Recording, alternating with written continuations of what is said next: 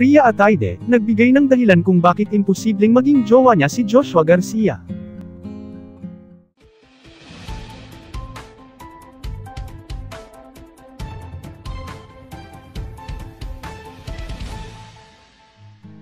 Aminado ang kapamilya actress at host na si Ria Atayde na talagang attractive, mabait at magaling makisama ang young actor na si Joshua Garcia. In fairness, marami ang boto kay Joshua para sa anak ni Sylvia Sanchez mula nga ng machismos na may something na raw sa kanilang dalawa. Ano nga ba? One word for Joshua. Gentleman.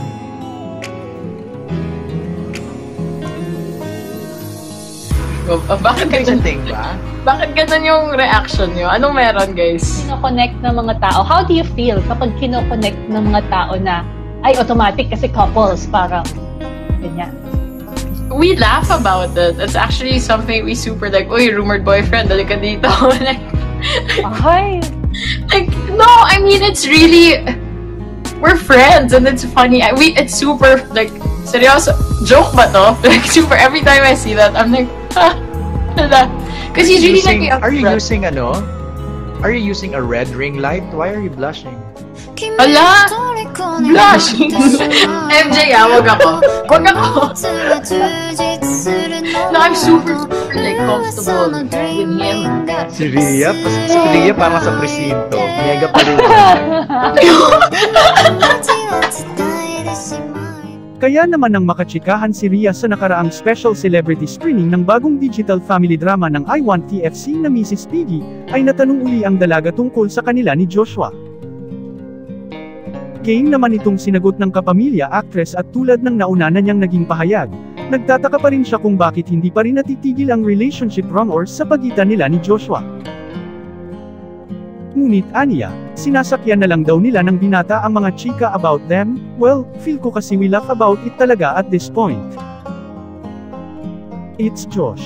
He's such a dear friend to me and I feel like it's nice to know that we are as comfortable as we are with one another, pahayag ng dalaga. Kasabay nito, nabanggit din ng aktres na sa gitna ng pagkakalink nila ni Joshua sa isa't isa ay mas lumalim pa ang closeness nilang dalawa. Mas na-reassure ako na he's everything. From word boyfriend ko nga raw siya pero mas na-reassure ako sa lalim ng friendship namin for us to withstand the rumors and all. Whatever people throw at us, parang kampante ako that we could be friends forever, chika ng anak ni Ibyang.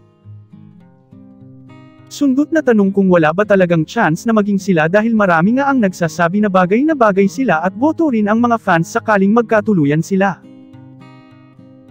Diretsahang sinabi ng dalaga na talaga namang attractive ang kanyang kaibigan. Josh is an attractive guy, he's just really younger and for me it's such a alam nyo yun.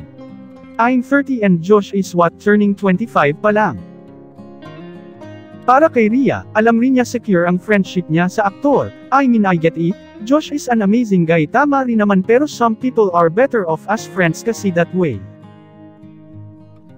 Mas secure ka na hindi mo siya mawawala in your life, so I guess that's it na lang rin na we're better off as friends so, at least I know I can keep him forever, aniya pa.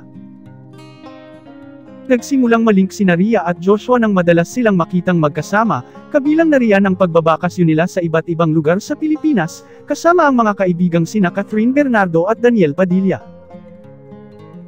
Naging malapit rin si Joshua sa pamilya Atayde nang magkasama ang aktor at si Sylvia Sanchez sa kapamilya series na The Greatest Love. Josh? Well, feel ko kasi we laugh about it na talaga at this point. It's Josh. Like, he's such a dear friend to me. And I feel like it's nice to know that we are as comfortable as we are with one another. Mas na-reassure ako amidst everything na rumored boyfriend ko nga daw siya. Pero mas nare-reassure ako sa lalim ng friendship namin. For us to be able to withstand all the rumors and all the like, whatever people throw at us, parang kampante ako that we can be friends forever. What physical attraction? Josh was an attractive guy. He's just really younger. And I think for me, that's such a... Alam niyo yun, I'm 30. Josh is what? Turning 25 pa lang. 5 years lang. Bagay kayo.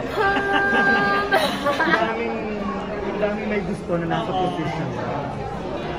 I mean, I get it. Who wouldn't? Josh is an amazing guy. Tama din naman. Pero, yun nga, it's not... Some people are better off as friends.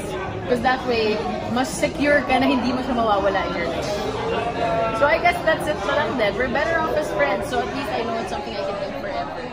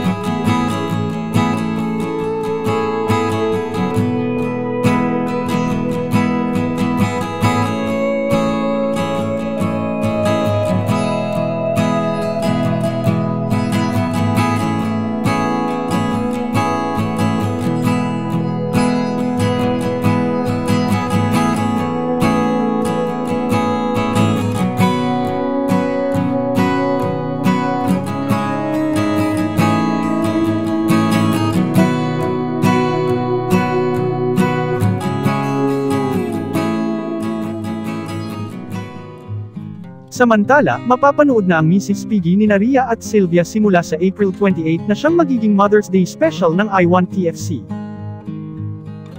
Kasama rin dito sina Iana Benolds, Elijah Canlas, Nico Natividad, Ruby, Ricky Davao at marami pang iba, sa direksyon ni Carlo Cato mula sa Dreamscape Entertainment. In fairness, ang galing-galing lahat ng artista sa Misis Piggy at napakaganda ng tema at concept ng istorya kaya nga bitin na bitin sa first 2 episodes ng serye. At ang promise, susubaybayan talaga namin ang Misis Piggy hanggang sa katapusan nito. Dahil pinagbawalan niyo siya.